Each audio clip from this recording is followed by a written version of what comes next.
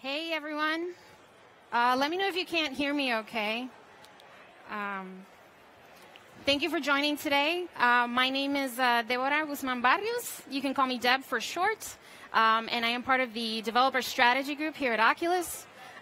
Today we're going to be talking a little bit about some of the stories, success stories that we have seen in VR across 2 years of shipping over 200 titles on touch alone. So, real quick look at the agenda. We're going to focus on 3 points. One of the questions that we get asked a lot here at Oculus Content is, what do you guys want to see? Like, what's successful in VR? What works? What should we build? And to speak to that, I will say that one of the most important bits is presence. And this harkens back to the OG Oculus days when we used to talk about presence and how important it was to achieve true immersion in VR. So what we'll talk about today is we're going to go through a couple titles. These have all been really successful titles on the store that have managed to bring presence to users and players and really bring delight. These are all, some of the points that we'll talk about today are things that have resulted in increased engagement, adoption, retention, which are all really important things for your title. So I would say that we're going to talk a little bit about how design and controls in VR and how thinking about them from day one really attributes to the sense of presence. And then we'll be going through around 15 titles. So to get started with a really quick intro, here at the Developer Strategy Group, we want to be your point of contact between the company and yourselves as content creators. Also, a quick hello to everybody on the live stream. And it's important for us that you are successful. Like, we gauge our success as a content group by your success as developers. So what you'll see today is a little bit of things that some of the highest and most successful performing titles on the platform have done that have all been in that pursuit of presence. So you'll hear me talking about presence a lot over and over in the talk, but it's because it's so important. So let's just get started real quick with a classic, Arizona Sunshine by Vertigo Games. This was one of our earliest titles on the platform, and I'll be using this screen a lot to sort of convey a little bit of what I want to talk about. For all of these, I actually went and captured in-game footage because a lot of our art sometimes is third person, so it doesn't really convey like how it actually looks when you're in the headset. So we'll talk a little bit real quick on these because I have quite a couple titles that I want to show you today. So speaking a little bit here to hands and hand presence, one of the things that the Vertigo Games team was able to do was to find a way to sort of like take advantage of touch as an input device, but not necessarily having to show your entire hand because we don't have motion data for that. And it can get really expensive really quickly to try to solve that problem. They were able to just cut it right here at the hands and make that feel really, really good and accurate and precise, which, again, serves to presence because the last thing you want to feel is looking at your hand and then figuring out, like, that's not where my arm is, and then that broke immersion, and that's exactly what we don't want. Like, we want you to be feeling like you're part of this world. So the Arizona Sunshine team was able to pull that off with a couple other things. First off, like really clean HUD, nothing in your eyes, because in real life right now, well, until AR catches up, we don't have anything that's actually overlaid over our eyes. So really being wary of that really helps and serves, again, the pursuit of presence. When it comes to damage, they were able to come up with a way of sort of like tinting your screen. And again, I'm going to show it throughout the different titles because I want you to see that this is a common trend, and it's a great way of showing your players like you need to pay attention because something's happening. But one of the things to keep track of is you don't want to close people's eyes because they're not actually closing their eyes in real life. So that's one way that can get a little bit tricky. So this is a clever way of sort of being able to convey the fact that you are taking damage and have the player act on it. Really funny here. I thought I had cleared all of these out. But then all of a sudden I heard something out of the corner of my ear, and she was just charging at me. So you can see a little bit, my hands are all over the place because I was trying to figure out what to do. And then a little bit, to touch a little bit on ammo. They had to find a way to show players like how you're doing, how many bullets do I have left? So they were able to do an ammo belt right here around the waist so that it was available whenever you needed it. You could just look down and it would be available for you. Especially in Arizona, because you only have a finite amount of ammo, which again also serves into the pursuit of presence and really immersing you in this world and making you feel like, hey, I need to keep an eye out for how I'm doing. And also when it came to the ammo itself, having that, and I'll talk a lot about this today, tactile interactions, so really having people grab things and bring them in, is something that, especially with touch, works really well. They were able to actually grab the ammo, you come over, you holster it, very straightforward. And all, again, in clean UI, but whenever you need something, you can just look at it. You want to check your health. You want to look down. Very easy, very straightforward, without breaking immersion. So moving over to another very classic, popular title, I Expect You to Die by Shell Games. Here you get to become a super secret spy agent. And they were able to get away with a couple things because of that. I would say that they decide, for example, this system where you actually point to what you want and you pull the trigger and you drag it to you with the joystick is something that you actually can't do in real life, but it comes off feeling as a bit of a superpower, which sort of plays to the strength of the fact that you're a secret agent. So it's something that within the world makes sense and makes you feel cool, and you can't do enough of that. Another thing to point out here is the fact that, and this is really important, and we tell a lot of our developers this, is text is important. And depending on the title, and you'll see further out, some titles need to convey more information. They were able to find a way of sort of overlaying the text on the real world so that it still feels comfortable, but it's not taking away from the experience. And also when it comes to their object interaction system, again, they decided to give you options, which is something that is also great. Like, you always want to give a player options and different ways of tackling a problem.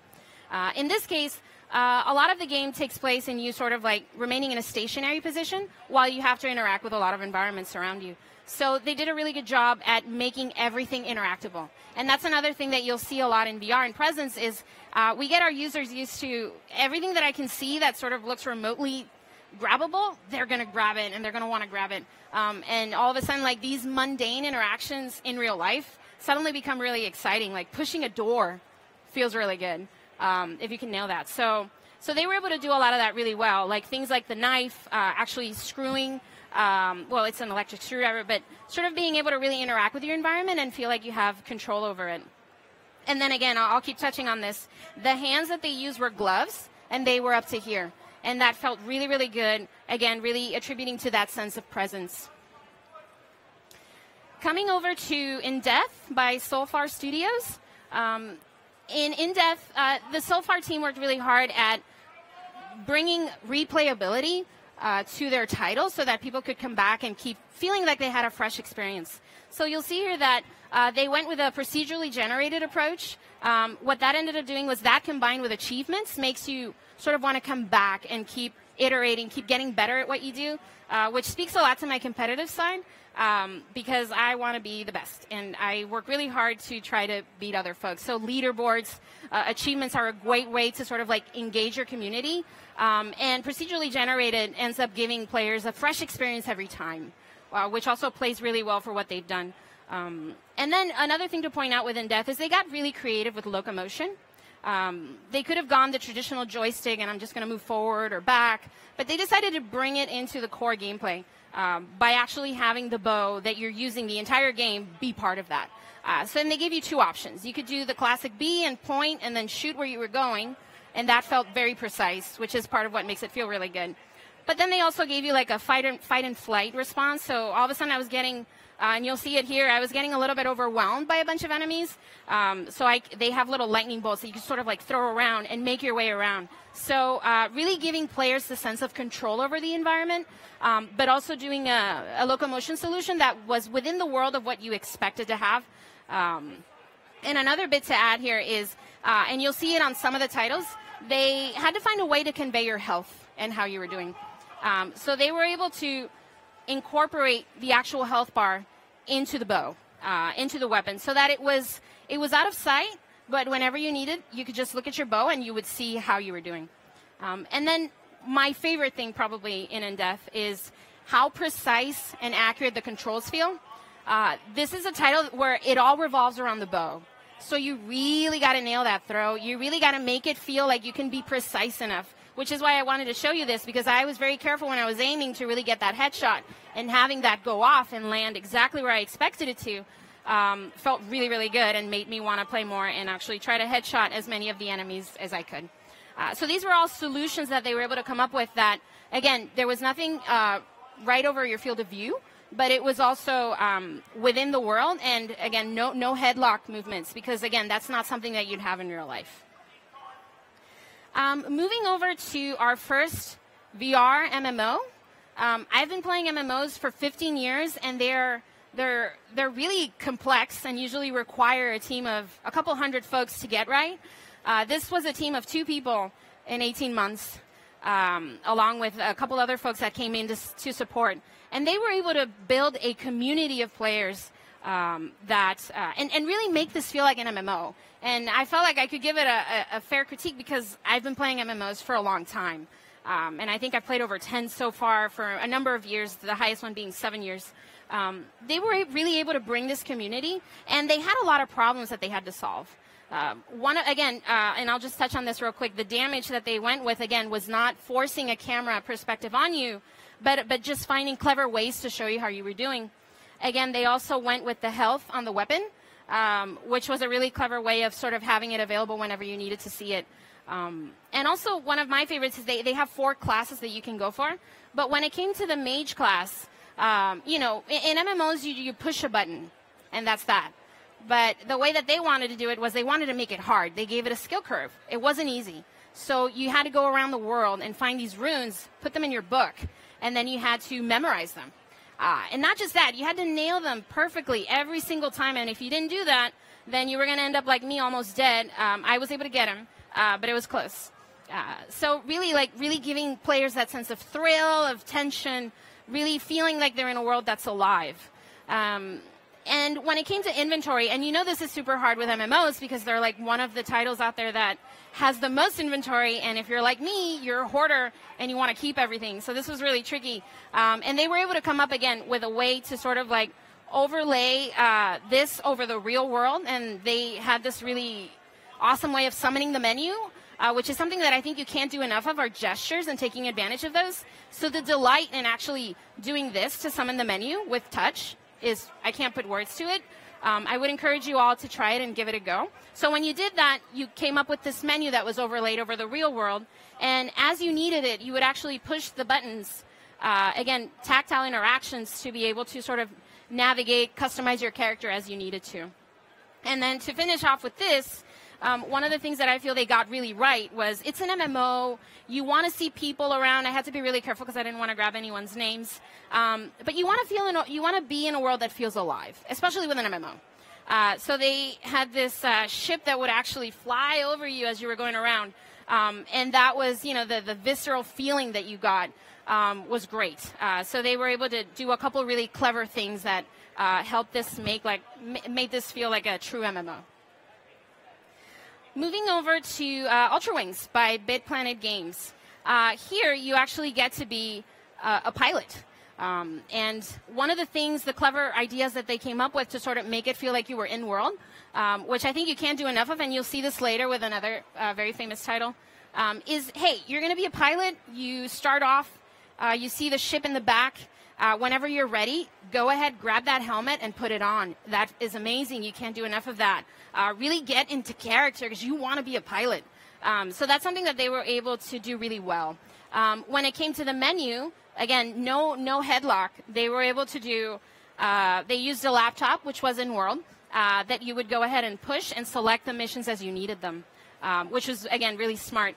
And also when it came to controls, and this is something that, again, a place where touch really shines, is I can't stress enough the delight that you get of actually holding the thrust and figuring out your way and having that feel really good and having feeling like you have control over it. And another thing that they were able to do was presenting all of these options at once could have been overbearing and a little overwhelming maybe for people that are newer to VR. So they were really smart about setting up a system where you would start off simple and then add a button per mission. And then the replayability was that, in my case, I got 1 star out of 3 on all of them. So my completionist wants to come back and get that 3 star. And then as you went on, you had to flip the dial, you had to flip the button, push the button, turn the flaps on where you were going to land, which is what I was doing right here. So again, all serving towards pursuit of presence and keeping the players in the world, which I can't stress enough. Then you come over to the SciTech Games team with Windlands.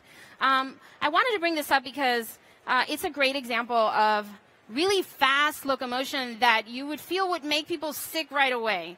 But, you know, to our delight and players' delight, they were able to come up with a couple options. So, you know, you have your comfort mode, and then you have me. I want the intense, immersive, I'm probably going to get sick with this mode, which wasn't the case because they were able to nail this really, really well. And basically just giving the player options. So in this game, you have these claw-like tools that are your main tools. And they actually overlaid the menu over them, but they were able to keep them out of sight so that, you know, you wouldn't have that coming up all the time on your HUD. And they were able to really do a good job of sort of showing you basically the part of what you do in the game. The core mechanic is that you go and you swing and you sling around this world. And you have to be really careful because you can't always get to each one of the branches that you're trying to get to. So they were able to come up with visual indicators that help the player figure out, is that close or far enough, in a way that, again, didn't pull them out of the experience. So really kept them in world, and that's something that they were able to do really well.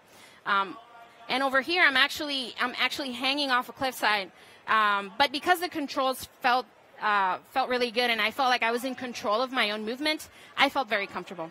And as you can see here, I tried to get there, I couldn't, I fell a lot of times.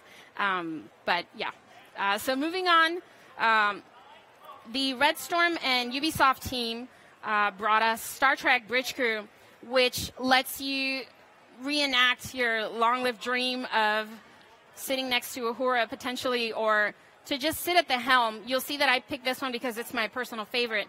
And just to speak really quickly to a couple of the things that they did really right, and one of the things that also serves for presence that we're seeing take flight is social co-presence is really important.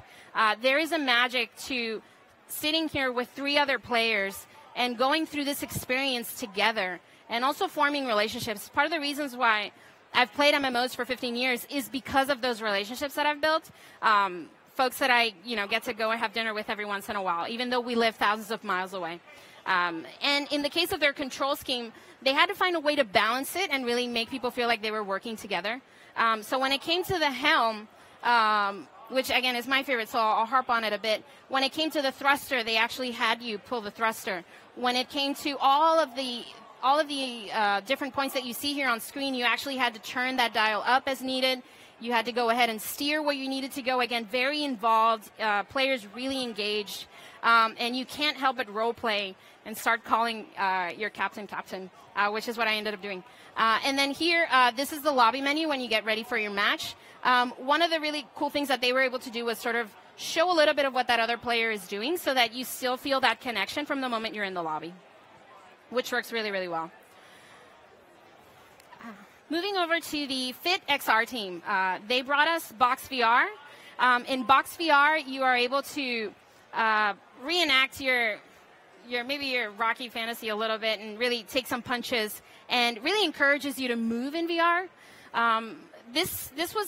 They were able to nail a couple things right here. The locomotion in this title, as you can see, is very limited. You're not really moving out of the space that you're in for the most part, but they were able to give you different environments to sort of keep it fresh and sort of give you options around, make you feel like you were going to different places, even though you were actually still in this space. And then they also gave you multiple options around things to do, which is a really good way of, again, driving engagement, retention, and keeping people coming back. And when it came to their onboarding and sort of showing you how the game works, they use actual TVs in the back of this gym to convey that. And then they had a quick little exit button to show that whenever you wanted to get out, you could just step back. Again, really creative ways of sort of solving for UI and not breaking that presence or bringing you out of that experience, which is something that they were able to do really well. Also, when it came to showing you things that are happening on screen, and you'll see this a little bit on some of our next titles that are coming up, they wanted to show you when you were doing well by actually having points come up on the screen. They overlaid them in the real world. They are not stuck to your face, so it feels comfortable, and it's not too heavy on you, which makes it feel good. Moving over to Robot Invaders Dead Secret. This to me is a really good example of storytelling in VR. I am a big fan of story-driven games, and I'm excited to see more of that in VR. They made really clever use of text that was overlaid on the real world to sort of convey a lot of information. And again, really, in this one, I was trying to hide from them. I hope I didn't give too many people spoilers here. But they did a really good job of making you feel like you were traveling to different worlds when this title actually all takes place in one house. And is gaze-driven because this is a mobile title. So they did a really good job of making you feel like you were going to places in a way that was comfortable, but also did a really good job with storytelling and being able to convey information, really take advantage of the real world to still keep that sense of presence, even when I was being scared out of my mind and not jumping. Then we move over to 11 by the team of For Fun Labs. This was a group of 3 people who were able to create an environment where that felt true to life. And I think that's a big part of why this has been so successful. But not only that, also play to the social co-presence aspect of it, because there is a lot of delight to be had in playing with other people, especially across different vast distances. So in their case, they had to make a lot of decisions, especially being a smaller team. And one of the great things about all the titles that you've seen today is many of these are small teams of less than 5 people, and they've been able to find success in VR, which is really exciting for me as part of the content group. So, for example, they had to make a decision around, will we be able to render full avatars?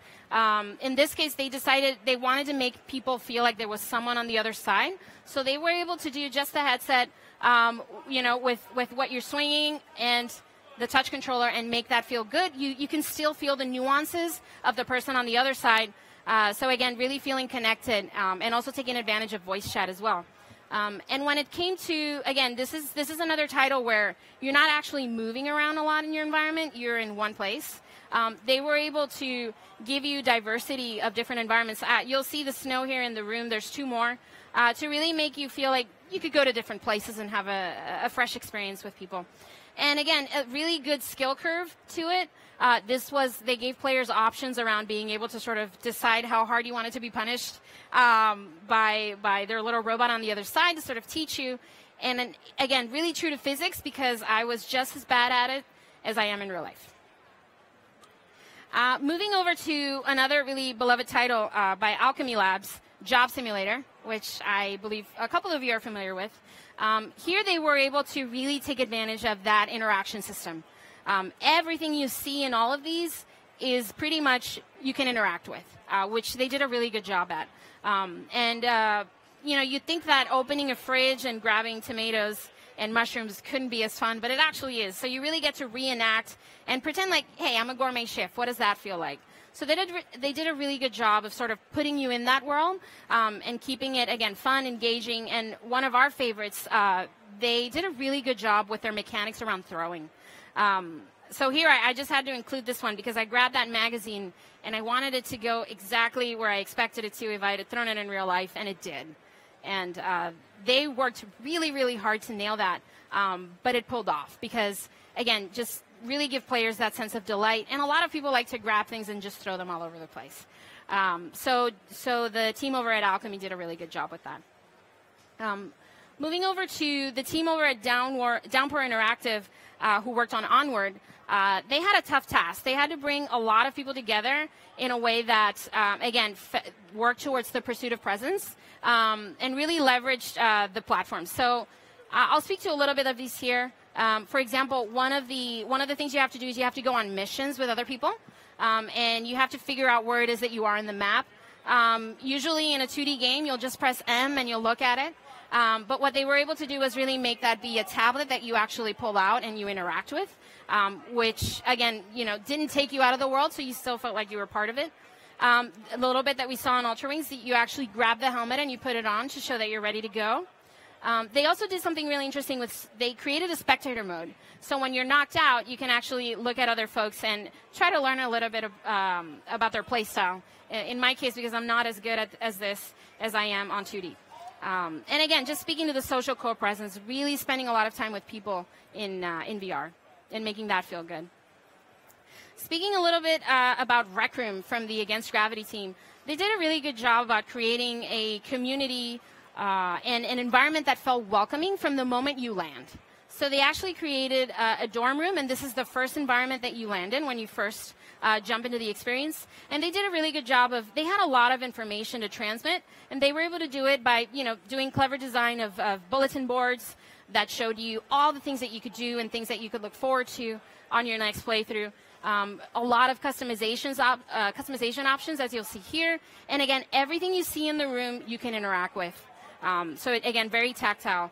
When it came to the menu, you actually pull up a watch that brings it up, and you actually have to physically touch the buttons. So again, also speaking to that interaction, and to speak a little bit to the gestures, this was a command that you can bring up to sort of express yourself. So you actually use touch to sort of pull towards whichever one of the emotions you wanted to convey.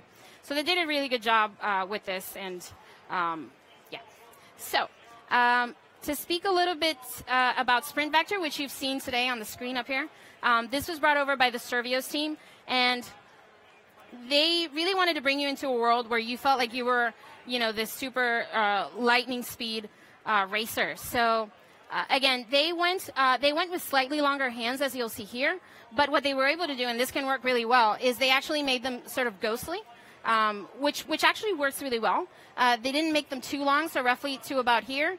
And they were able to leverage the buttons that you see here to sort of show whether you were using a specific ability or not. Then to speak a little bit to this part here, they had to show you how far you were from everyone else. Here you can see how bad I am because they're like really, really far ahead. They had to convey the fact that you're at a checkpoint, so they didn't headlock that. They actually had it sort of pop into the world, which felt really good. And again, didn't take you out of that sense of immersion that you want to get. And here you'll see my brief lead. You can see that they're just a little ways behind me. The really cool thing about this is they were able to sort of use the lines that you'll see around the screen to convey the sense that you are going at a high speed for comfort, and it works really well. And then we have Super Hot by the Super Hot team. So again, in this one you are also pretty powerful. You're going through a simulation, again, using that headset and putting it on to really bring you into that world. There was a room that you sort of landed in where you could interact with all the objects, and one of the actions is, hey, are you ready to execute the program? And you actually pick up that floppy and you plop it into the computer. Again, really taking advantage of all those interactions with touch. And then also when you were in the simulation, really, they did a really good job of figuring out, hey, time is going to be our core mechanic, so let's take advantage of that. So every movement that you did had a consequence, but again, within world. So I had a really fun time coming up with creative ideas here to sort of evade. So there wasn't a single path towards me being able to solve something, and I had a lot of fun just, sort of moving around and pretending like, I was a little bit of Neo. So again, really giving players options and ways to do things. And the other thing that they did really, really well was they went with a very unique aesthetic. So they knew what their vision was, they went with it, and it worked. There is, I wanted to do a little bit of Q&A, but we don't have a lot of time. So I think we might have time for a question or two. If not, feel free to grab me here right after, if anybody wants to raise a hand. No, I think we are good. All right. Well, thank you, everybody. Thanks for listening in. Thank you, everybody who tuned into the live stream. All right. Have a good one. Enjoy the show.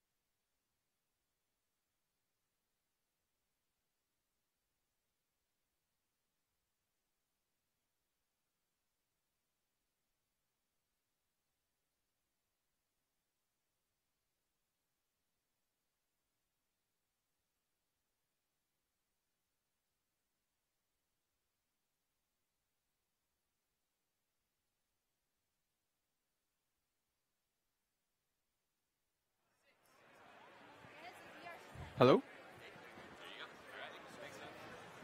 All right, hi, everybody. Hi, Kevin. My name is Phil Greenspan. I've been working at Oculus for about 5 years now. I like to joke that I joined a Kickstarter and got a little carried away.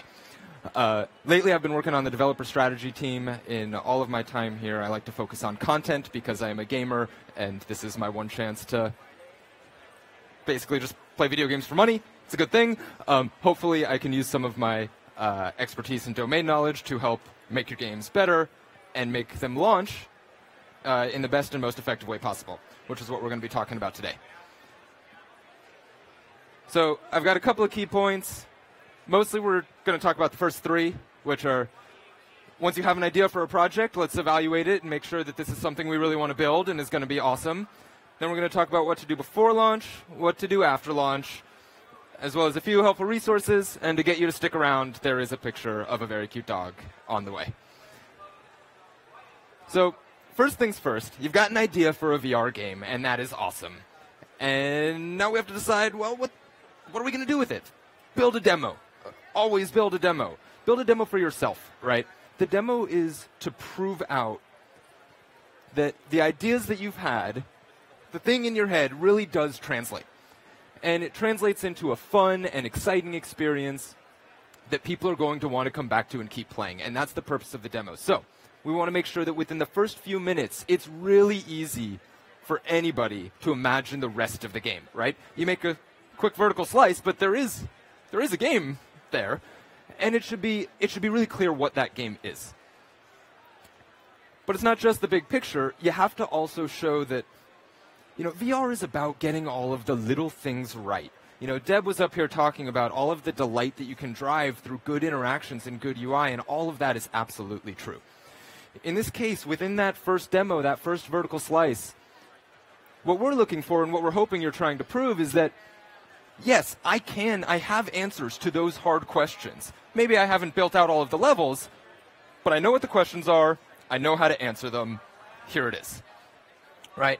And last and certainly not least, be awesome, right? This demo, this vertical slice, is going to be the thing that just tells people whether or not they want the rest of it, right? So there has to be something about your game that is unique and amazing and awesome, and we want to make sure that that's in the first vertical slice. Okay, so then you've got your game, you've got your ideas, you've answered some hard questions on how you're going to build it.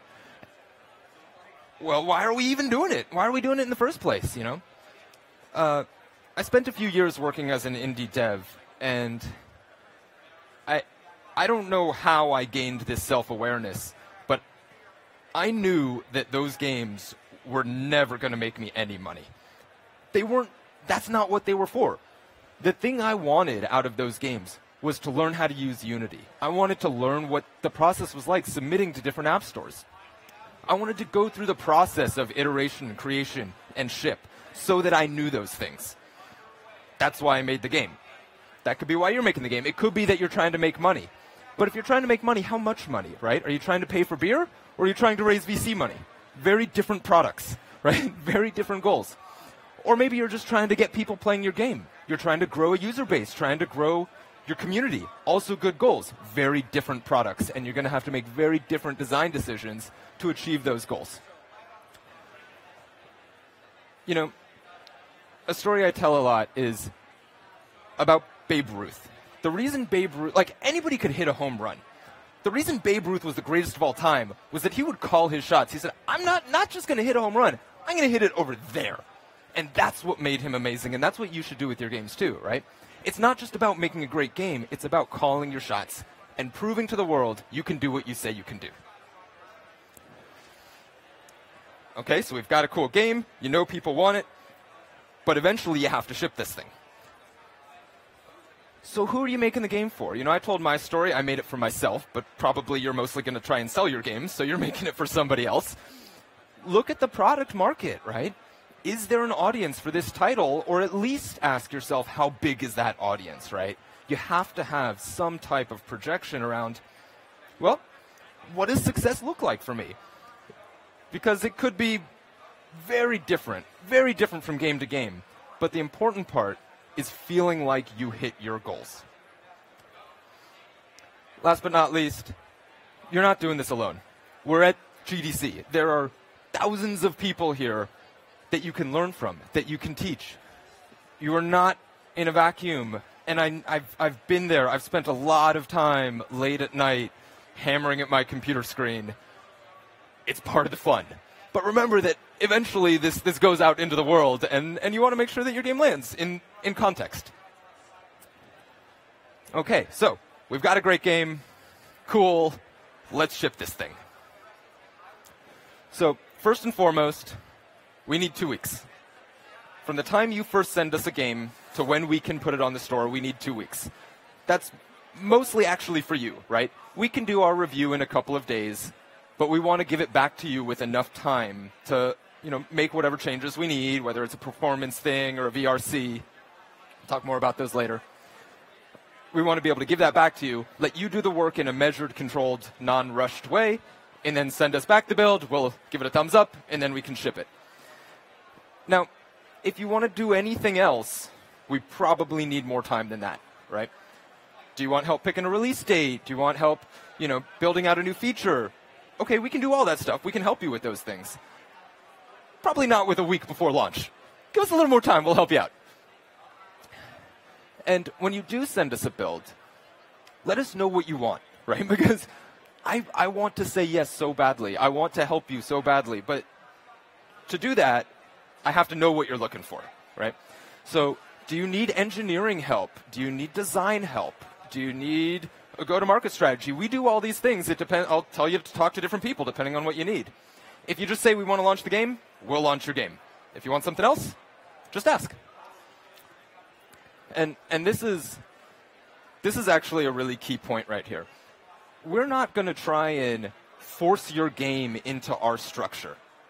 It's not what we do.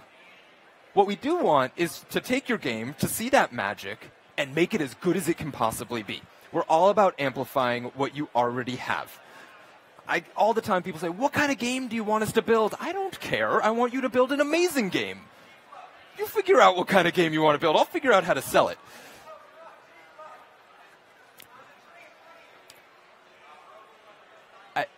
I'm not sure why I needed to put this in a slide, but it's true. A lot of people start their marketing when their game launches, and it breaks my heart every time. Start your marketing early. I know ads are sin, but as it turns out, Facebook ads really do work, right? Like any kind of ad system.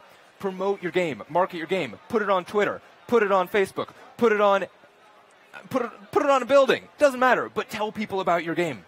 If the opening weekend of launch for any product, movie, music, especially video games, the opening weekend is the most significant weekend you'll ever have. There's a lot you can do to try and revitalize that, but you have to land your opening. It's going to set the tone for everything else that you do, and to do that, you have to market it before you launch. Now, ways you can market it, talk about your game. It's an easy one. Talk about your studio. Game devs are rock stars. Look around at where we are. You are celebrities. So tell people about your life. Write a development blog. Have it face customers, have it face other developers.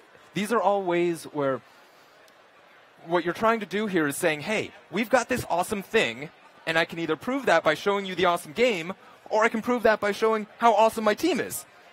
Both of those are things people really want to hear. Tell them. Okay, you've marketed your game.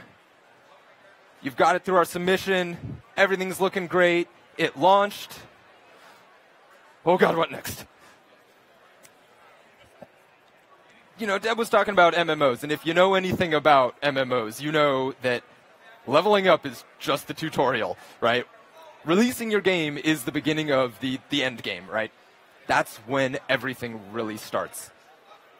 So generate marketing opportunities. We love when developers give us an excuse to feature their game. Is that a sale? Is it a free weekend? Is that a new bit of content? Whatever it is, when you have a new update coming, tell us. We will feature you. We will market your game. We love when there are new things. Or if we ask you to be in one, do it. It helps. It works. Putting your game on sale makes you more money. It's weird. It works. And it's not just about marketing, right? There are ways where you can drive players towards your game throughout the life of the product. And one of the most effective things here are content updates. Content updates can take a lot of different shapes. They can be DLC, they can be free, they can be new levels, new maps, new characters, whatever. It's just something to say, hey, community, hey, people that love my game, don't you want to come back? You know, I know it's been a couple weeks, but we're still working. Don't you want to keep playing? And any kind of excuse for us to re-promote your game is a good thing. It brings in new players. It keeps players that you have engaged. And very specifically, watch your metrics and build telemetry. This goes back to the previous point. You're not in a vacuum. There is data here. And you can very quickly experiment and learn, okay, we did this bit of content, we added a new piece of content, and it really increased revenue. Great. But were you trying to boost concurrency, right? Whatever that goal is, build the content around it, market it appropriately, watch your metrics, see if you were successful, either double down or pivot. This is all normal stuff, but it works in games too. And we really are here to help. You have to drive your success. We can't just say this game is going to make all the money in the world, but we can amplify what you're already doing and make sure that your efforts land as effectively as possible. Okay, a couple of helpful resources. Hi, I'm one. But if you can't reach me, there's a bunch of other great people at Oculus. The developer support team, they're all here. They are awesome. They are lifesavers. They know everything about our stack just as well as anybody else. And importantly, they handle a lot of the one-to-many communications. So things like blogs, things like updates. That's all coming from that team. If you have a question, they're there to answer it. And hopefully, you ask it on the forum so other people can go back in and read that answer too. Oculus Start is a new program we just launched, which is also awesome out of the developer support team. Oculus Start is how you get hardware, by the way. Go to that system, apply to it. It's targeted for people that have launched a game before. So we want people who've made games, who know how to make games. But we say all the time, the first game teaches you how to make games. The second game teaches you how to sell them. So Oculus Start will help you get over that hump of, okay, you know how to make a game. Now let's teach you how to sell games, make money, have a business. Oculus Launchpad is another amazing program. This one actually targets a wider range of content creators, both people that have never made content before and experts. But they're specifically targeting either diverse content creators or content that approaches a diverse topic, right? If you feel like you're making a game that's a little bit niche, maybe, or you're working on a team that has an amazing, diverse set of engineers and employees, this is a great way to get resources. You know, it would be so easy for us to make a VR headset for white males 18 to 35. We can do that. But that's not the future of virtual reality. The future of virtual reality includes people from all walks of life being whoever they are and living their best lives. And we want to make sure that in the future, the virtual worlds that we create are safe and meaningful and allow you to express yourself. And Launchpad is one of our initiatives to help accomplish that. Now, when you get ready to submit, you've already got your team, you've got your program, everything's great.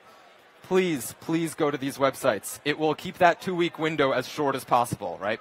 So the performance profiler will tell you if you're at 60, will tell you if you're at 90, and it will tell you where you're not and how to fix it. The VRC validator, we bounce submissions for the tiniest little things, like you forgot an entitlement check. This will tell you if you missed the little stuff, the stuff that's like a checkbox in Unity, the stuff that you can do pretty quickly, and if you get it right the first time, it'll help us get your app out faster. And if you're wondering what those guidelines are, they're right here in our submission guidelines. I know. Here it comes. Booker T.